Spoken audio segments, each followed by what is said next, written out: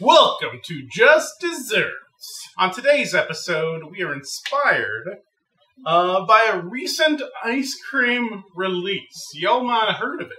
Kraft mac and cheese ice cream. I didn't want to buy some ice cream from across the country to have it shipped out here at whatever crazy price. Plus, it sold out immediately. So I was thinking, we could do that. That's what we do. We're Cult Moo, right? Right, Loafy? Yes, we are Cult Moo. Despite everybody would say otherwise, goddammit. We picked up some Kraft dinner. We're gonna eschew the macaroni. We don't need that. What we need is them cheese packets. We're gonna mix that with our normal ice cream base. We're gonna whip it all up, make some ice cream, and let you fine folks know if this is a good or bad idea. First step, we need about a cup of our heavy cream. To that, we're gonna add a whole lot of sugar, 3/4 a cup. Mix this up until there's no more granules. Okay.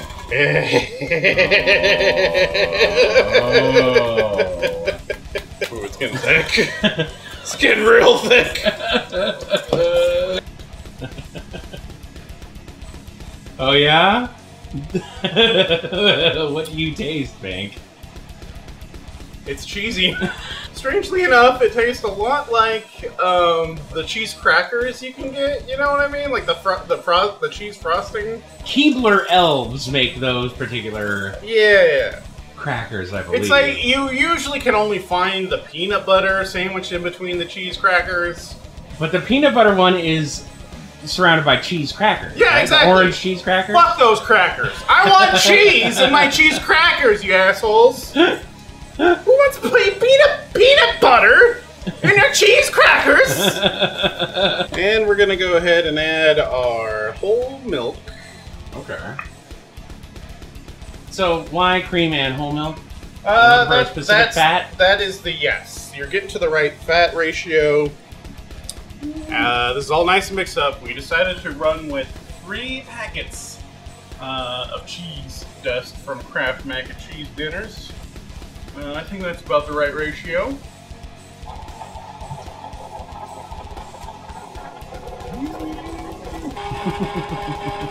The screams of the ice cream maker have told me that we're ready to freeze this bad boy.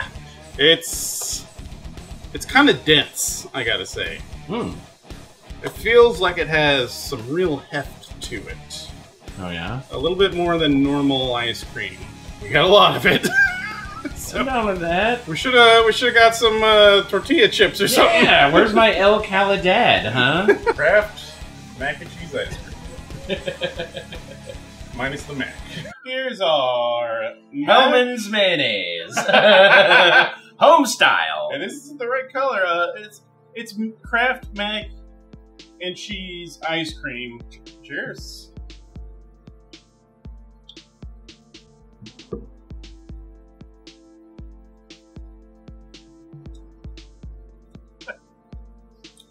All right. I now know that 3rd packet of cheese was a step too far. Woo! Woo! That's real cheesy. That's ridiculous. Oh my god. Oh my god. Oh man, it is still just kicking ass in my mouth.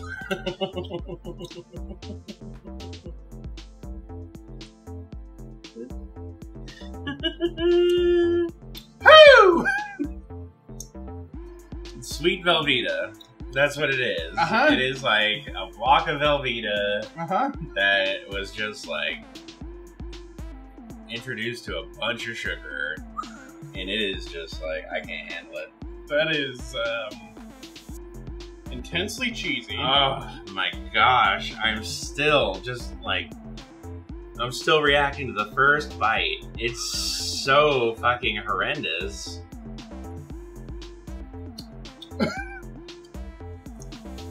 It's I was honestly expecting it to have a little bit more grit to it. I mean, there is a little bit, due to the fact of the flavoring being a powdered product. However, it's not that bad. The texture is actually kind of nice. The texture is like, it's like an ice cream, but the taste is like, you took a Kraft single and you put a bunch of cake frosting in it and rolled it up. And just took a big old bite of that, and I can't stand it. It's horrific. It is. You're right. It's cheese frosting is what it is. Cheese and frosting. Frosting and cheese. Which is weird. It's weird. I can almost feel like there's a direction you can go with this, which will make it edible. Yeah. It will make it interesting. It will not be something you always want to eat, but you'll be like, "Hey, that was fine. That was better than I expected cheese ice cream to be." There is an element of Boston cheesecake in it. I can taste. I can taste where you could take this to make it something else, but it needs to be something else and not this. This is halfway between this and something else that's edible. Yes, you have to show a little restraint in order to create something tasty out of this. You could, but it would only be tasty in the sense that it's like, oh, it's weird that it doesn't taste bad. You know what I mean? Because there's plenty of things that are like that, where it's like, I expected this to be bad, it's not, so it's good, except I'll never eat it again. I know my breath right now is like the seventh circle of hell. I am not taking any more of this into my body, and I refuse. What could we add to this to make it good? Fruit and like a pastry. Like if this was cheesecake and maybe a little bit more cream, a little bit more butter. What about some chocolate sauce? No, nothing like that. It's just so cheesy. It is just intense cheese flavor. Yeah, I could see it like if you had some Ritz or something, if you kind of dunk them a little. It'd be the equivalent of Oreos and milk. You got some Ritz in your cheese ice cream. It's too sweet for like something that should just be a savory thing. And it's too savory for any fucking thing that can be sweet. Oh yeah. My god, there's so much cheese in here. Yep. Alright. Alright. Alright. No! You do not get a pass! 2 packs. When you, at home, make your own cheese ice cream, limit it to 2 packs of cheese. Or no cheese. No packs of cheese. Exactly. Preferably no packs. This makes me happy that I didn't buy super expensive cheese ice cream online. If you happen to be one of the few people who acquired some of it, I definitely want to know what you think about it. I want to know what direction it took. I bet they used 2 packs. I keep remembering how it tastes. And it bumps me out so much right now. It bumps me out so much. It's not horrible. It is horrible. It's pretty fucking bad. It's just cold cheese. Just desserts. Please like, share, subscribe. Don't like this. Go check out some cheese ice cream. Check out Loafy on Twitch. TV/Loafy Molasses. Go check out Wero on Twitch. I'm on Twitch sometimes. Check out the merch. Hit up the social deets. Go check out Diego. He's got an Instagram. Yeah. It's pretty rad. Hook up with the Baconator. Yeah. Thanks for watching. Please let us know what you want us to ice cream next time.